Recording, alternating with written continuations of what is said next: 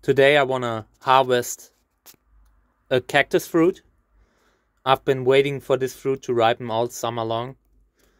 It took a little bit longer than normally, probably because the father is a little bit more distant. This is a Trichocereus peruvianus, and the father is a Wörlitz hybrid called SPIRIT of Fulda. And yeah, I just saw that the fruit has split, which is usually a good indicator that a fruit is ripe. So let's take it off. I brought a little scissor because I want to make a cut.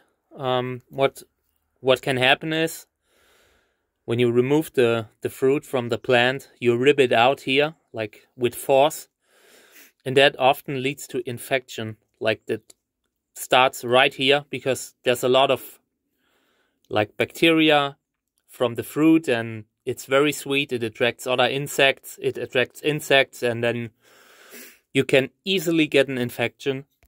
Therefore, I try to cut it off carefully. So let's do it together. Okay, I'll pause.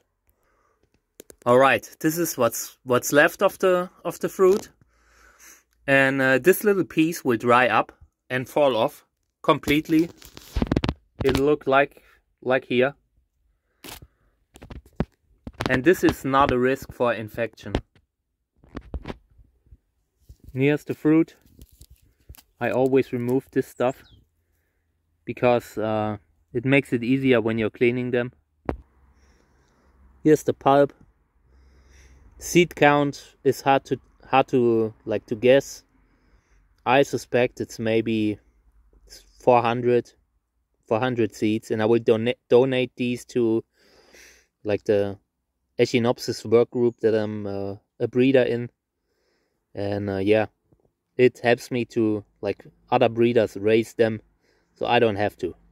And yeah, this is a great cross, a columnar peruvianus with large white flowers, and the father is a Wörlitz hybrid, like similar to pink stripes with these colorful flowers, and there's so much potential. This is I think the first attempt at this cross like that worked for me.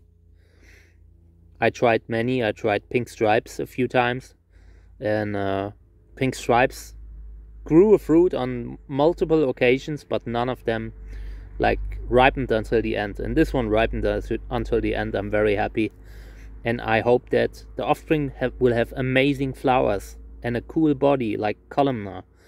I like columnar cacti with beautiful flowers. Fingers crossed.